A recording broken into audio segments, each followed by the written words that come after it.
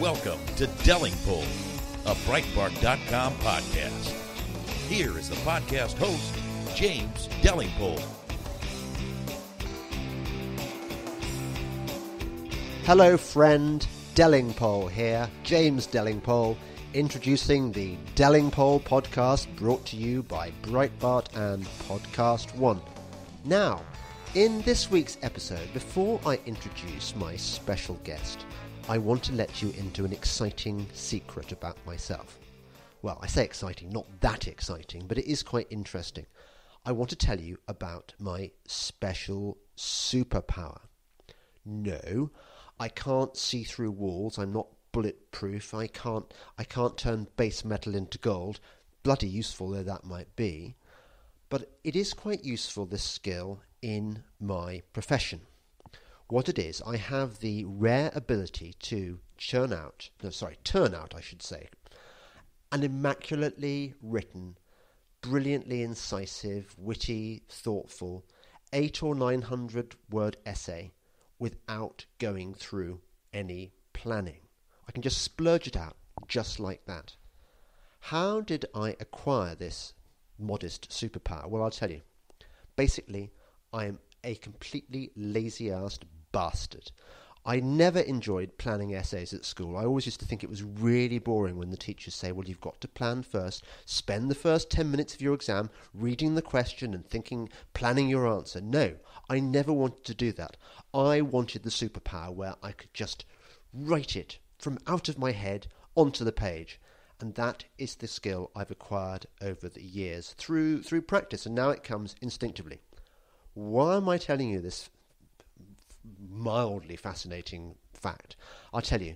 It's because for the last few episodes of Delingpole, the Delingpole podcast, I've laboriously scripted the bit beforehand and then read it out in little nuggets, and I found it a real pain in the arse because it feels like work. It feels not natural. So this time I thought I'd just completely ad-lib, and obviously there'd be some ums and ahs, but hey, I'm doing it, I'm freewheeling, and this is it. Anyway, on to my special guest this week. Her name is Isabel Oakeshott, and she is one of my favourite political journalists.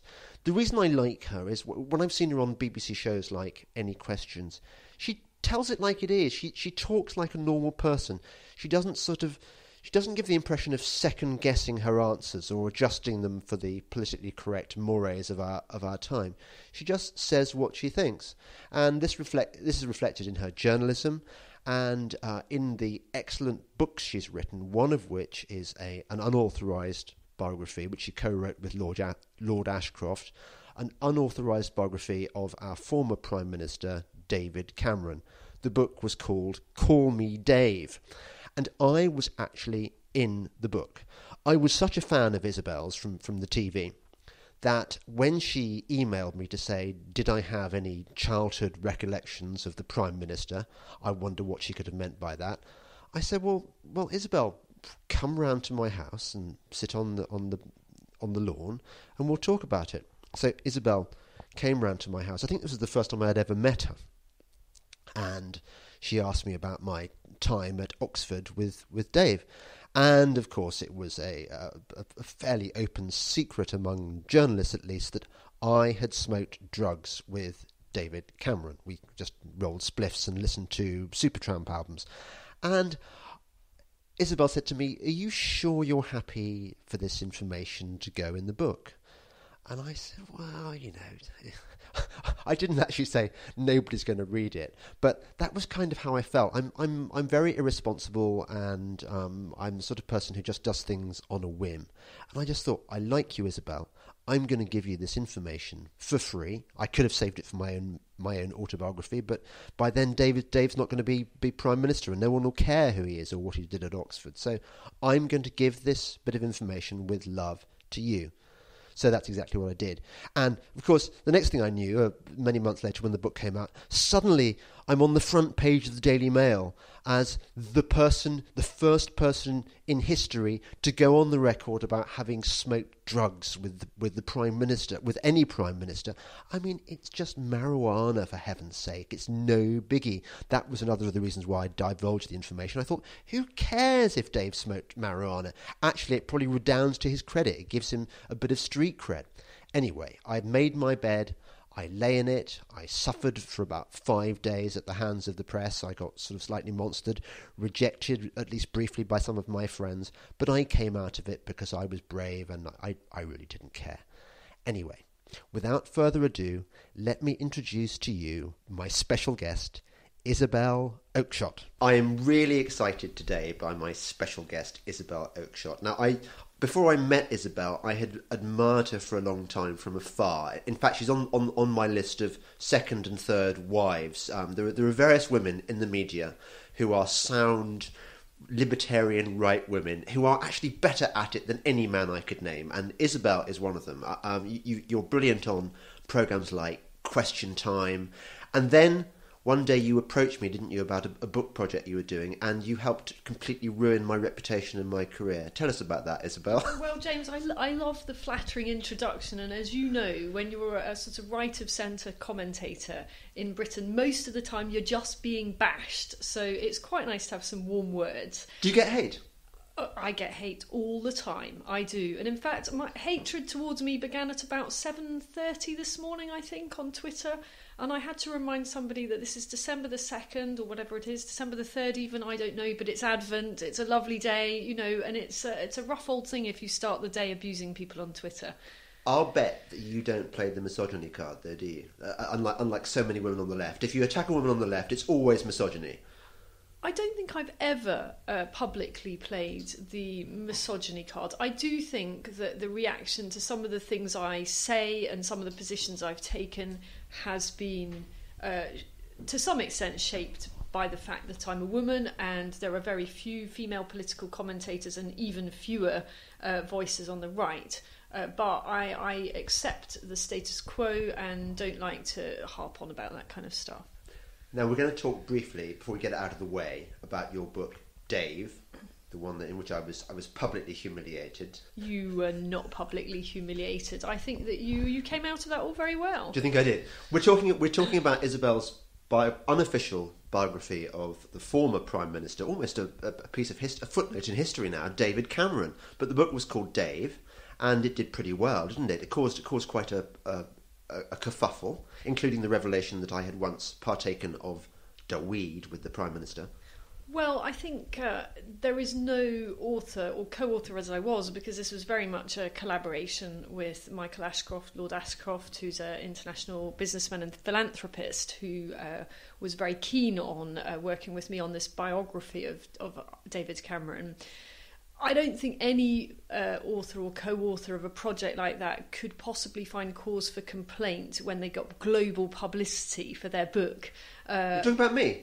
Well, no, you may have got global publicity, but actually the book is really what I was talking about. Right, sorry. And, you know, yes, it caused an absolute storm. And, you know, we're sitting here this morning in the heart of what used to be David Cameron's former constituency. I happen to live couple of miles down the road from where our former Prime Minister used to live.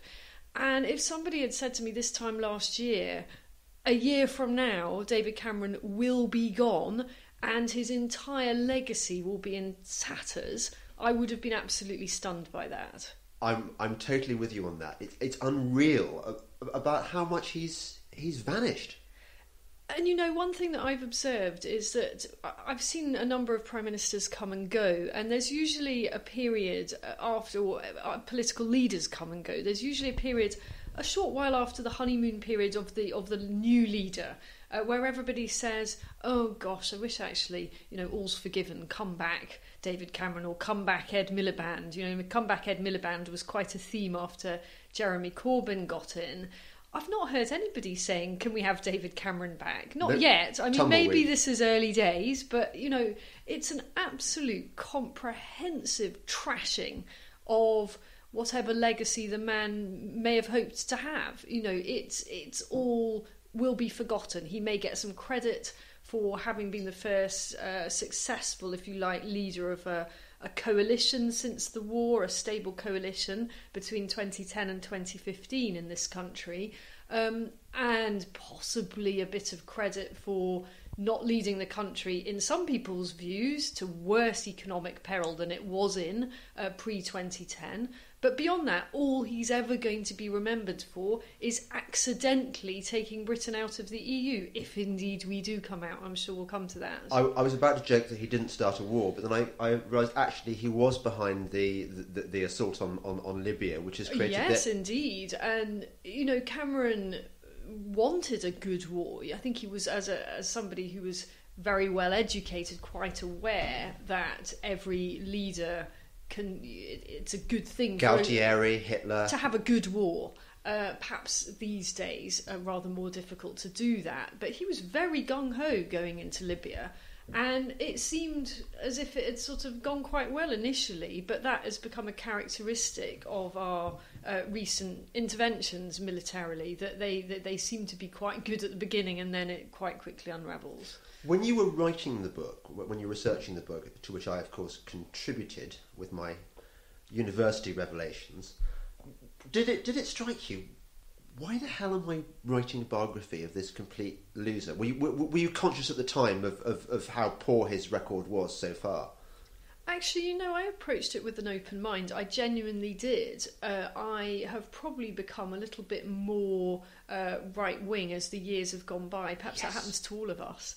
But I certainly didn't approach this project from the point of view of somebody who was hostile to David Cameron or a particular critic of David Cameron. In fact, my relationship, such as it was, a professional relationship with Cameron, was perfectly cordial.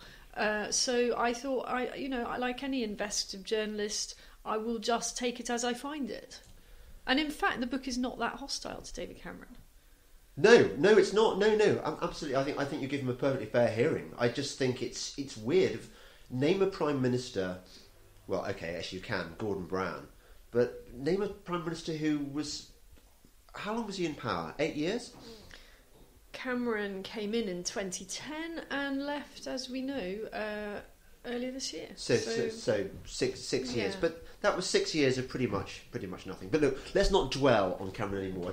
He ain't worth it. Let's segue on to the new regime, because Theresa May, she wasn't elected for the post. She just sort of slipped into it. How is she doing so far? I'm disappointed, I have to say. Well, James, I think you're far too easily disappointed. I think yes. that you had psyched yourself up to be disappointed, and it was going to take frankly, a miracle for you not to be disappointed. I was very worried, I don't mind saying, when it looked like Theresa was going to win. I backed, I'm not actually a member of the Conservative Party, but I thought that Andrea Leadsom, who was very much on the Brexit side of the referendum campaign, was the kind of leader we could really trust to deliver the outcome of the referendum, to get us out of the EU. So, and yet she was the victim of I've never seen such a vicious campaign conducted, I think, against any politician than the one that was conducted against her. I thought it was repellent. I was in touch with Andrea informally over that period. I don't know her very well, but I've known her for a number of years. And I thought that what happened to her over the relatively anodyne, frankly, comments that she made about the importance of motherhood. So this will have been a sideshow that many people who are not political anoraks like us will have really rather missed, particularly if you're not living in Britain or the Westminster Village. But Andrea Leadsom, who was very much the outsider coming into the leadership battle created by David Cameron's shock exit, she gave an interview to the Times newspaper in which she talked about how important it was to her being a mother and how this gave her a different outlook on the world. And this was swiftly spun up by her very clever enemies, political enemies, into being a personal attack on her main rival at that time, Theresa May, who is, of course, unfortunately childless. And actually, if you looked at the comments, I could not imagine that anyone, really anyone, would make that kind of personal attack on another woman who's been unable to have children. But knowing Andrea as I do, I know that she spoke from the heart, and it was all about how she felt and her perspective on life, not an attack on another woman for not being able to have children. But you can imagine how excitable everybody got about this story and how vicious then the backlash was against her. And I thought it was actually very disappointing that she didn't style it out. I think she should have held her head up and kept going. One thing I've learned from many years of observing these types of furores is actually you can just brazen it out. And you know the narrative moves on after a few days. It's a horrible place to be in the middle of a circus like that. But if you just keep going, you can style it out and you can pick yourself up and you can still be the winner. And I still believe she could have won.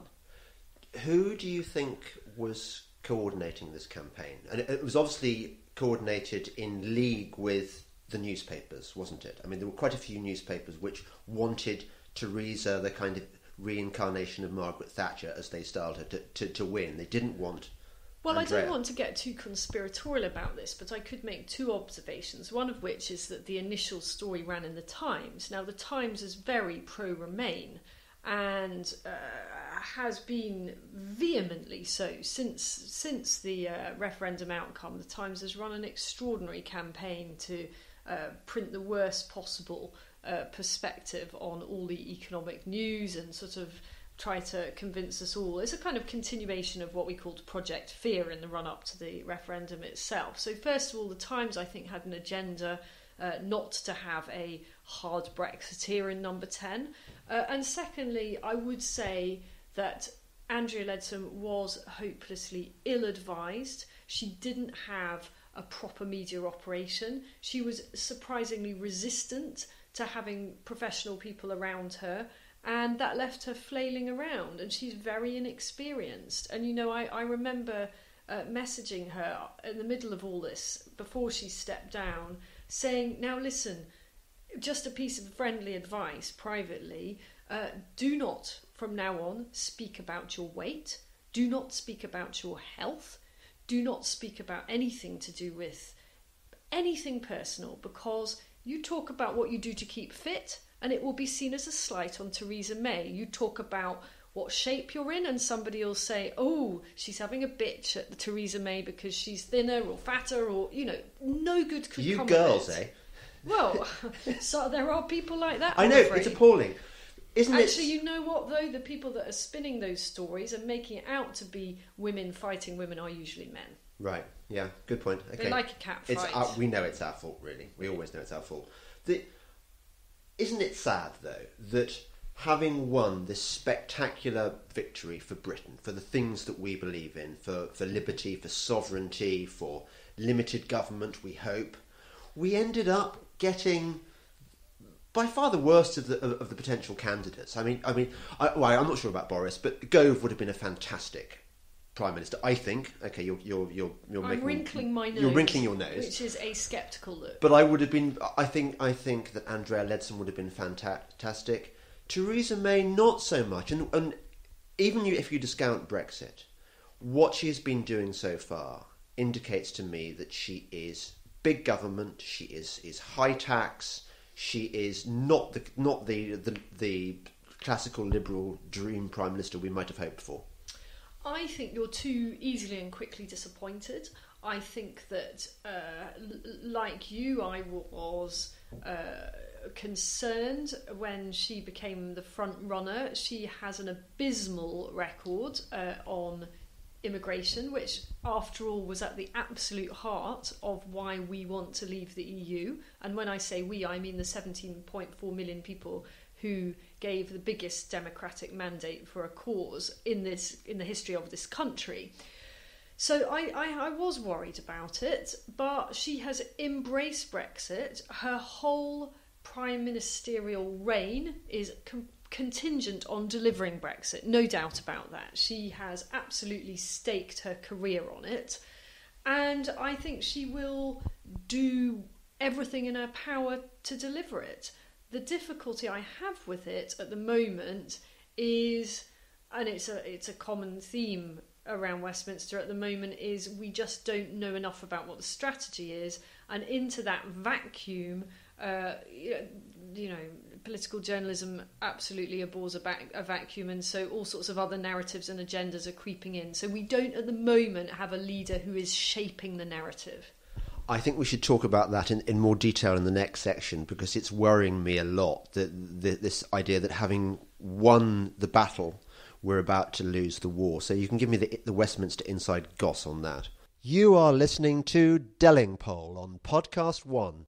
Okay, face it. You love to binge, on good stuff like cookies, spicy chips, TV shows, and of course, podcasts. Well, that's exactly why Thrilling Tales, the podcast, releases every chapter of its amazing stories on Mondays, so you can binge on the whole thing. So if you need something else to binge on, or just something totally entertaining, get Thrilling Tales, the podcast now on the Podcast One app, iTunes, or at podcastone.com. This is Delingpole, a Breitbart.com podcast. Here once again is James Delingpole.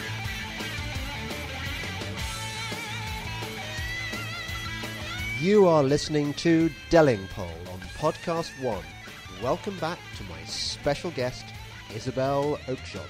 So we've had our chocolate digestive break, and now we're going to go back onto the subject of what we're going to talk about with Isabel Oakeshott. We're going to talk about whether Theresa May is a disappointment already, and I was saying that I just think it's far too early to say that she's... Yeah, you only said... Can I just say, you only said that in order to disagree with me. Had I said she's been fantastic, you would have pointed out all the...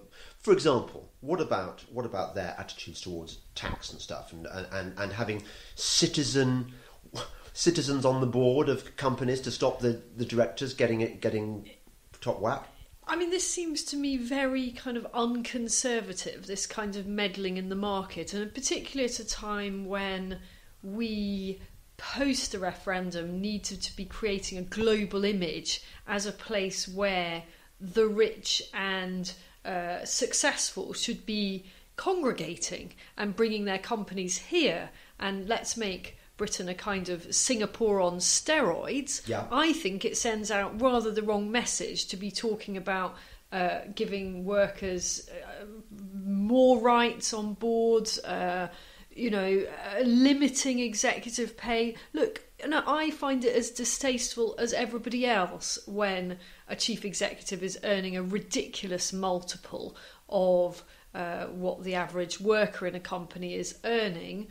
But I'm not sure that kind of legislating is the way to go about this. These things have a way of shaking themselves down and working themselves out. I mean, look at the price reputationally that so-called Sir Philip Green, former boss of companies that he'd rather not be boss of anymore, has got himself into, the reputational damage that he has suffered as a result of what's perceived to be very unethical dealings with BHS, the company that he owned. Yeah, it doesn't need government. The public humiliation is quite enough, and that's how freedom works.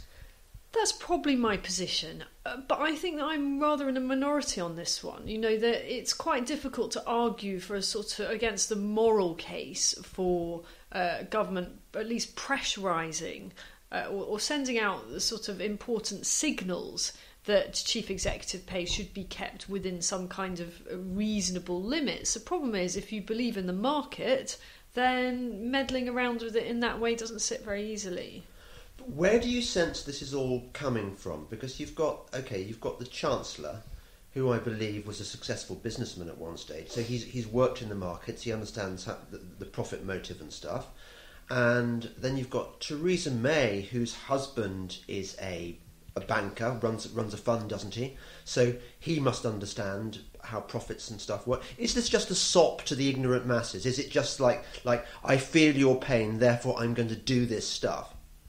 I think part of what's going on here is a desire, quite understandable desire on the part of Theresa May, to have some kind of other legacy. And it's probably far too early to be talking about her legacy. She's only just got her foot through the door of number 10.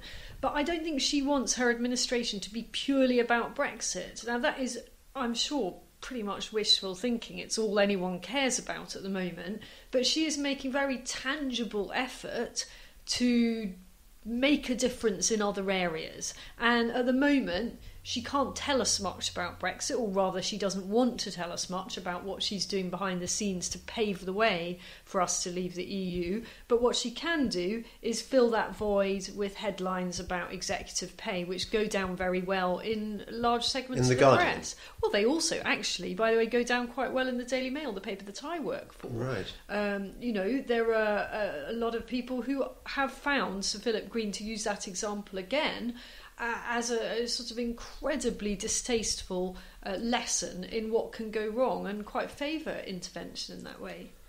But you're right that her legacy is going to stand or fall on how well she enacts Brexit. You voted Brexit, I voted Brexit. We were among the happy few that worked for Brexit all along. I'm worried, aren't you?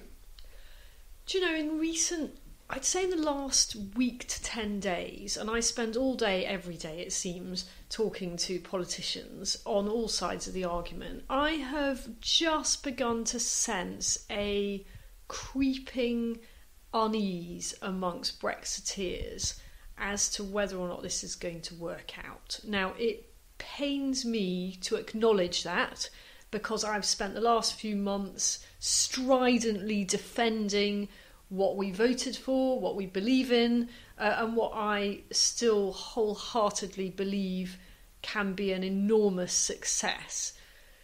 My concern is that this vacuum that's been created very deliberately by Theresa May for some good reasons, the vacuum that she's created by saying I'm not giving a running commentary on what's happening and I'm not triggering Article 50, the formal letter being sent to Brussels that says we're going. I'm not going to do that until next year.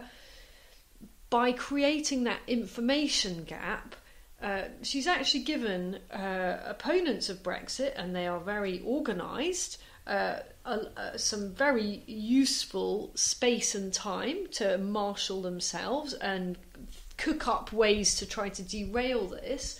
And she is also allowing other people to shape the narrative. Like? So we have at the moment an awful lot of noise being created by people like Tony Blair coming back onto the scene to complain about the outcome. We've got John Major, the former Conservative Prime Minister, wading in, talking about the need for people to have a say on the terms of the deal. There's a fundamental problem here around this narrative of a second referendum, this push on the part of Remainers for voters to be given another chance to say whether they like the terms of any deal that Theresa May negotiates.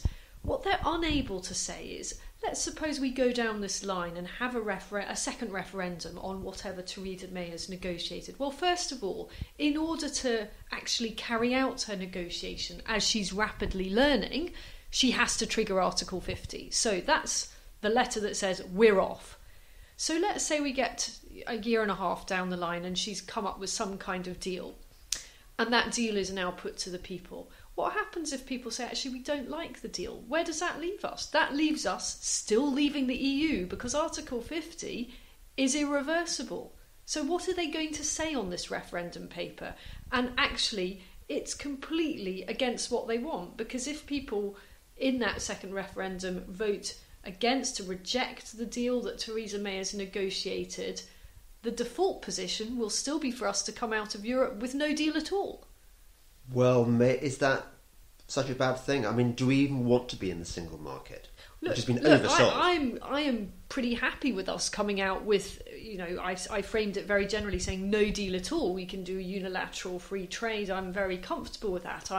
The single market, I think, it's sort of presented to people as if it's a bit like a kind of rather benign supermarket. Most people don't really know what the single market is, and completely understandably they don't know it. These things are incredibly complicated.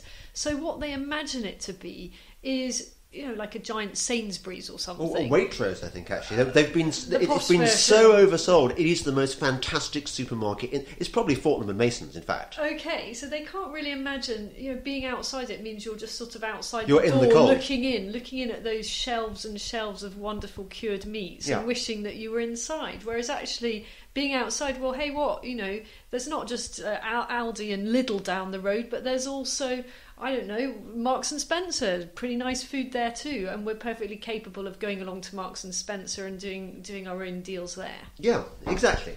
So we're in danger of having the whole project hijacked by some really very organised people, and what we're seeing, surely, is an entrenched establishment trying to protect its own, trying to protect itself. So you've got the lawyers, the judges of the Supreme Court, all of whom are pretty much anti-Brexit.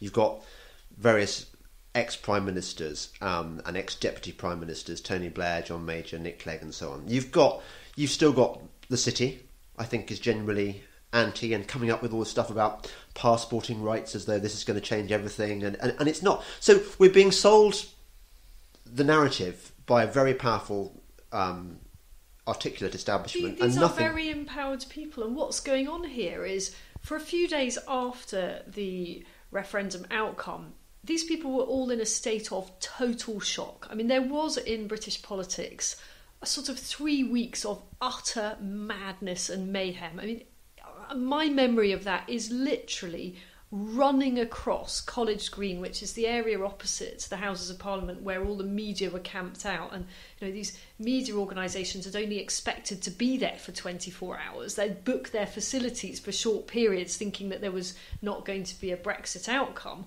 And I remember having to literally run from one television studio to another with a lot of other presenters and reporters running with me to get to the next bit of the breaking story. If you weren't in the UK at that time, and if you weren't working around Westminster, it's hard to convey the kind of absolute seismic shock that there was as one story followed another, whether it was at the same time Jeremy Corbyn, the leader of the opposition, was facing a huge leadership plot, and we had David Cameron's shock resignation. There was the sudden disappearance of the Chancellor George Osborne, who just basically vanished at the key moment following the Brexit vote. So there was the Where's George narrative. And then after Cameron resigned, there was the whole who's going to be next and the whole drama over Boris Johnson and Michael Gove, the two who were supposed to be working together, Boris being the favourite, and then then Michael Gove knifed him. I mean, no one has ever seen anything like this recently. Good times to be a political journalist. Oh, it was great, although, you know what, we were virtually begging for mercy after 2 weeks of this. Yes. I've never in my life actually wanted there to be less stories, and it got to that point. But the point that I'm trying to make is that for Remainers, they were in such shock at the outcome, and then at the extraordinary succession of events that the outcome triggered in politics, that they couldn't quite do anything for a bit. But after the dust settled, they suddenly realised, actually, you know what? Show's not over. Yeah. We can actually, maybe we can derail this. And these are empowered people. They have powerful sections of the media on their side. Fortunately, those sections of the media, and it was, I think, the small majority of the media, I'm thinking about print newspapers here, that favoured Brexit, have stood firm. But there are, the papers like The Times and FT, who are vehemently opposed to what they like to paint as hard Brexit. And perhaps we'll come to talking about this term hard Brexit, which is a really insidious term, by the way. That's a piece of propaganda. Totally. Tell us about that. Well, so what is hard Brexit? Hard Brexit is a characterisation of how Leave shows us how Leave plays out. It's a characterisation by the Remainers, which is deliberately designed to make Brexit sound scary. Nasty. The word hard is not a soft word by definition, and it's designed to frighten people. This is a continuation of Project Fear. It is the ultimate expression of Project Fear. And it's very effective, and it does worry me. And wherever I can, I try to make the point, my little voice heard here or there as I pop up on television programmes, and hopefully other people make the same point, that there is no such thing as hard Brexit. Or soft Brexit. There's just authentic Brexit, real Brexit. Anything else is a sellout. It's synthetic Brexit. But it's the BBC doing this mainly, isn't it? The BBC was onto the hard... Because I looked up hard and soft Brexit, and I traced it back to really... I think in July, after the referendum, the BBC was talking about it then, and they promulgated this narrative.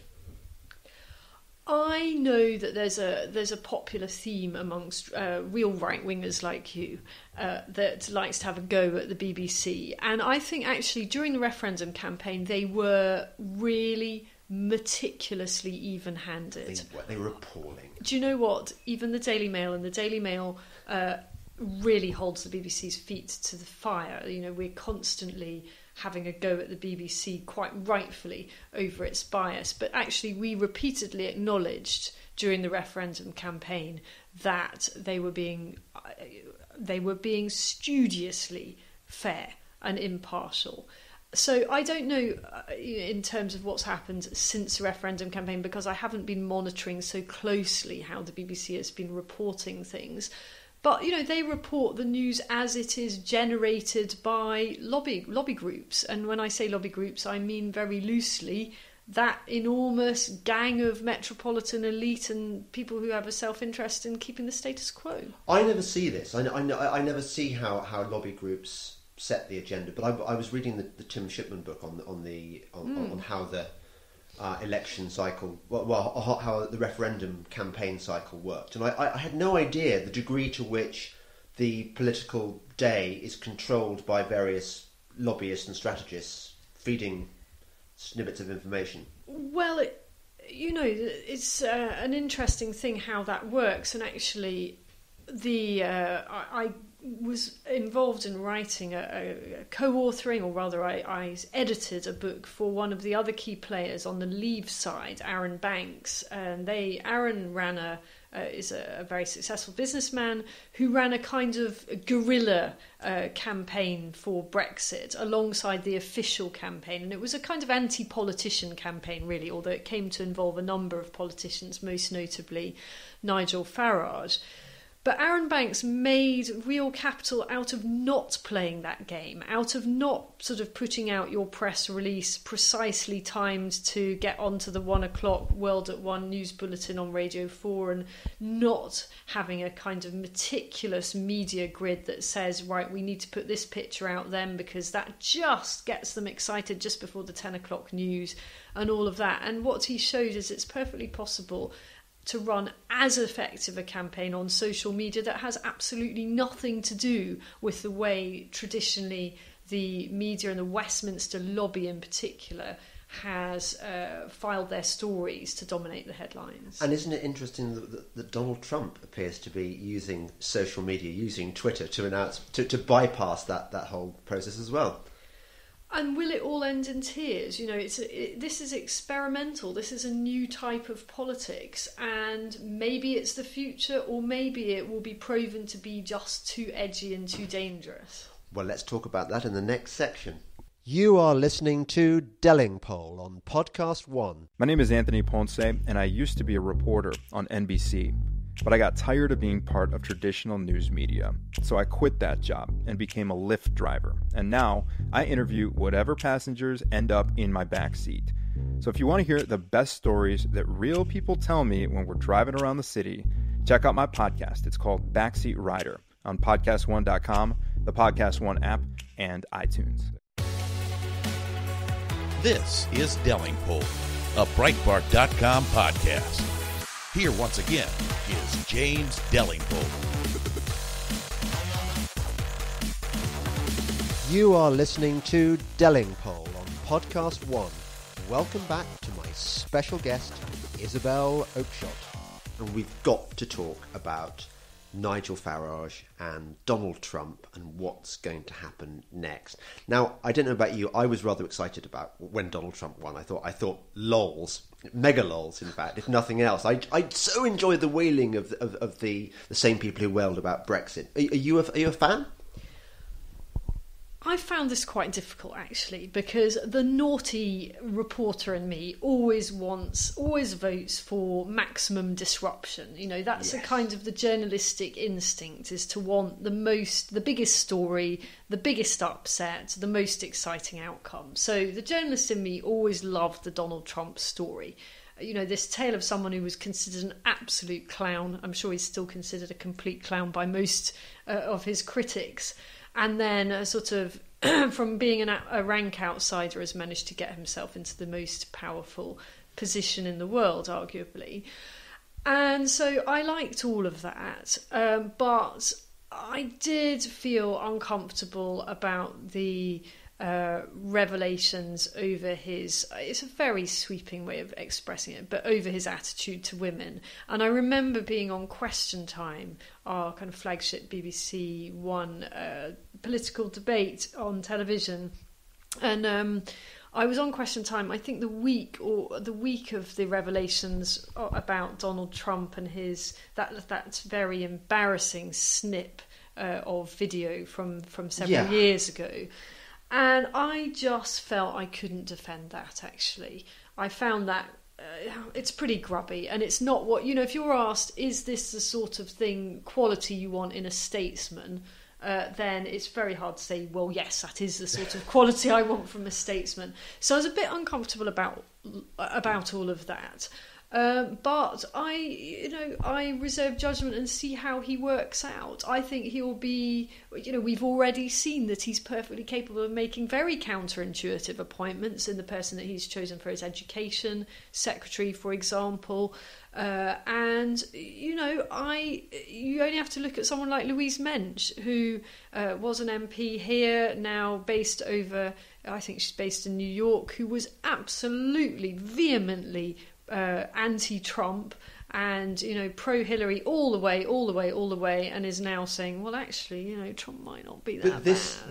If you're old enough to remember, I'm sure you're not old enough to remember Ronald Reagan. I remember vividly when he got elected, there was so much stuff about how this dumb cowboy, this actor, what qualifications did he have to be president of the USA? And of course, now he's looked back on as one of the great presidents. I think it's possible that this will happen to Trump. I think sensible people are coming round. I mean, some of us were sensible all along. Some of us knew he was the man. But I think people are going to be very pleasantly surprised. Now, tell us about Nigel Farage, and his relationship with Trump. I love talking about Nigel Farage because he is one of my favourite politicians, and this is not always an easy place to be as a political reporter, saying that you're a fan of Nigel Farage. It doesn't earn you many friends or influence people, but I've known Nigel for many years. I've followed his career with a great deal of interest, and I'm one of the few political reporters that have taken him really seriously and persistently defended him against entirely fabricated allegations that he's a racist. And I mean, that does make my blood boil, because the Nigel Farage I know is not a racist. He is a man who has campaigned against unfettered immigration. That is not the same as being a racist. I think he's an extraordinary politician. He has devoted a quarter of a century to campaigning for Britain to leave the EU at immense personal cost. And it never ceases to amaze and dismay me how bitterly ungrateful so many of the commentariat are for the extraordinary role that he has played in public life. This is a man, by the way, who still hasn't had any kind of peerage or honour for the work and in recognition of the work he's done in the interests of this country. And, whether or not you voted for Brexit, you surely ought to be able to acknowledge that it was a result of his efforts that David Cameron was pushed into a position where he had to offer us a referendum. And not many people would say it wasn't a good thing that we had our say. So you can, at the very least, acknowledge Nigel Farage's impressive role in that capacity. And yet there he is. He, unlike a number of the key players, many of them utter non-entities, by the way, who ended up showered with honours and badges of achievement from David Cameron when he left office, Nigel Farage still is just Nigel Farage, and I think that's an absolute travesty. I agree, he has got to be Lord Farage. He's surely the most significant politician in Britain since Margaret Thatcher, the one whose legacy will last longest. In my opinion, yes. I don't think he'd want to be Lord Farage, actually. I think he'd quite like to be Sir Nigel. Sir Nigel. Yeah. Well, that would do. The thing about being a peer is it limits what you can do, and I think that Nigel very much now sees his role on the international stage, and it's no good if you're a peer gadding around America and spending large portion of your time out there, and it also limits what you can do in a business capacity. And I think that Nigel quite rightly and understandably feels it's time for him to earn some money now. Yeah, well, absolutely. He's been earning peanuts up until now. How about a baronetcy? That would be good, wouldn't it? I think he's only got daughters, so he wouldn't be able to pass on. I can tell you because I met them last week. He has 2 lovely sons. Oh, does he? In their 20s. So he should have, in that case, he should be made a baronet. But this is wishful thinking. It's not going to happen. I do think he'll get something. I hope it's a knighthood, but it seems to me inconceivable that will happen very swiftly. I had thought that he'd get something in the New Year's honours, but I'm told that is not in the offing. So why is Theresa May, surely this reflects very badly on her, why is she being so mean and grudging towards Farage? It doesn't reflect well on her character. Well, first of all, I am going to briefly stand up for Theresa May on this. Nigel Farage doesn't help himself often. I was at an awards dinner a few weeks ago thrown by The Spectator magazine. I don't think you were there, were you? NFI. Were you not I never get invited? Effing well invited for some reason. Spectator, please bloody listen if you listen to this podcast. Yeah, carry on. Right. So Nigel was there. It was an awards ceremony. It's called Parliamentarian of the Year. It was actually a really sensational evening. Thanks. And sorry about that. And there were some fantastic speeches, and the whole thing was absolutely kind of broiling with scores to be settled and rivalries. I've been to this event on a number of occasions, and I've never seen anything like it. This was bringing together a lot of people who had fallen out or whose careers had been shattered in the last few months, and they all found themselves having to kind of share a sort of small room together, and were barely able to keep their diplomatic hats on. And there were some very, very funny and gracious and sort of self-deprecating speeches from a number of the key participants that evening. And one person who did not give such a speech was Nigel Farage, who won Parliamentarian of the Year, or I think he won Lifetime Achievement, actually. He won one of the big awards. And his acceptance speech, in my view, set the wrong tone.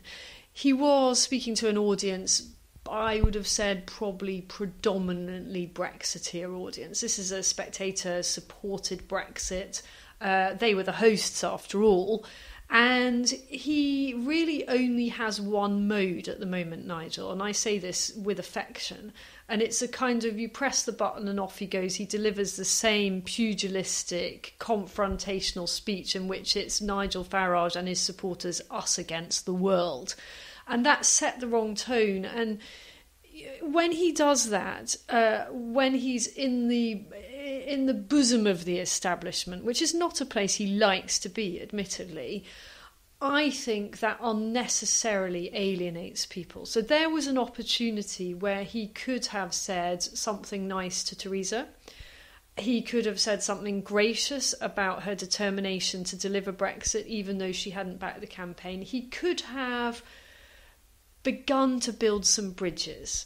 And that opportunity was spectacularly lost because he just came in and did what Nigel does, delivered his "it's me against the world" speech. We're winning. This is a shock. You can all expect more shocks. Yep. And then swept off again. Right. And I think that he's just got into that mode of delivering the same tone of speech all the time. Because he's probably been... you and I have been there. When people are consistently being horrible to you, yes, and you're on the back foot, you can't help becoming defensive Couldn't agree more. And the guy has had a really rough time. There was a story on the front of one of the newspapers last weekend where he said he fears assassination, and I know that's true. He does fear assassination. Why do you think he's so excited and eager to be in America? Because it's very different over there. Over there, he's adulated. It's extraordinary. Yes. I have been in America with Nigel on trips to the Republican convention earlier this year, and was just so stunned by the level of recognition he has out there, and by the endless stream of people of all walks of life wanting to take photographs with them, selfies, because there's Mr. Brexit, Nigel Farage. Well, they love him out there. Why wouldn't you want to move out there? Because here he gets so much grief. And also, he's besties of the new president of the USA. I mean, how's that going to work out? He's obviously not going to get the DC ambassadorship, but what do you think might happen? Nice mischief, though, wasn't it, of Trump to tweet that suggestion? And, don't make the mistake of thinking that Trump just sort of did this off the cuff. This was war games. This was absolutely trolling. Let's just sort of wind up Theresa May. Let's see how this plays out. And they thought about. I know that his advisors thought through the possible repercussions of such a tweet, and then thought, sod it, we'll do it anyway. Of course, they didn't think that she was going to say, "Oh, okay, then. Mr. Trump suggested that we should put Farage in this position. All right, then we'll just follow those ideas." But he was sending a message out, wasn't he? And a very powerful message it was too. And, I think the debate has been unnecessarily dominated by will Nigel Farage or won't he get the ambassadorship? Of course, we can say he will absolutely not get it, but he already has a role. The whole thing about will Theresa give Nigel a job? He's got one. It just doesn't have a name. Yeah. Well, I think we are entering much happier times in terms of our relationship with America. We didn't really have a special relationship with... We really didn't. With Back of the queue. Back of the queue, and all that fakery about eating a hamburger with Dave, with a fawning Dave at that match. Yeah. Now we genuinely have a US president who actually likes us. He likes us, but I can't see him ever having a meeting of minds with Theresa May. Can you? And I think, excuse me, I think there's a real problem there. He's not going to go riding like well, actually, no, the Queen did with Ronald Reagan, didn't she? It wasn't Margaret Thatcher. It's just really hard to see how you could ever get any kind of chemistry between those two. No. I mean, it's hard to get chemistry with Theresa May, whoever you are. She is quite a cold fish. And if we tried grabbing her pussy, it would... Oh, crikey, James. You've given me a mental image that I just... Do you know what? Every podcast, that was unacceptable. I suddenly go bad. But it was Trump's. It was that's what Trump said. I didn't say it. You've gone off the reservation, and as I said earlier, I thought that language was pretty revolting. Yes, actually. Exactly. You're in my bad books now. How can I get back before the podcast? And otherwise, back it's going onto the motorway, down the straight and narrow, onto something easier territory. Okay. I've left him all flustered. Yeah, I hate being told off by girls. My mother's telling me off, my daughter always tells me off, and my wife always tells me off, and now you're telling me off. Well, you have to behave better then, won't you? Oh, dear.